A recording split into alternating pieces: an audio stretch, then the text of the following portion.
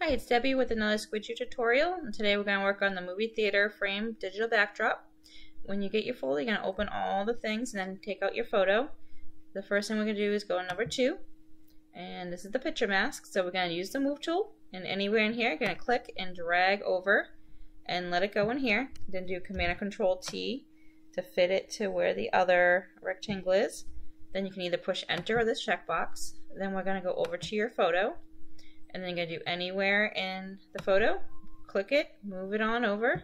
It's going to look big, but that's okay. We're going to go anywhere in this area, right click and do create clipping mask, Command and Control T to resize it. And we're going to adjust to where you need it. And we're going to do the checkbox. The next step is number 3, which is the dark overlay. And you do the same thing, move it on over, drop it anywhere in here, Command and Control T, and put it where you need it. And then the checkbox, and what's nice about these is that you can adjust the opacity, so if it's too dark you can lower it. The next one's the spotlight, and same thing, grab it on over, bring it over, let it go, Command and Control T, and put it right here, checkbox. And then with anything with the black overlay, what you do is change the mode to screen, and same thing with this, if you want to change the opacity you can. The next step is the text, and this is what it looks like. I don't put my photography name, so I'm just going to hide that for now, and then we're going to keep the now showing, and then this will change. You just got to click on it, and I'm going to write my dog's name, Lily. And also here is where you can change the text size.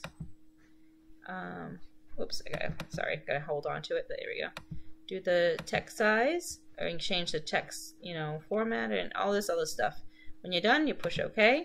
Then you can do Command Control T and move it over to straighten it if you'd like, or move it down, whichever, put it whichever way you want. Do the checkbox anywhere in this area, right click, I'm gonna flatten, and this is showing up because I hid the first one here, so just push OK.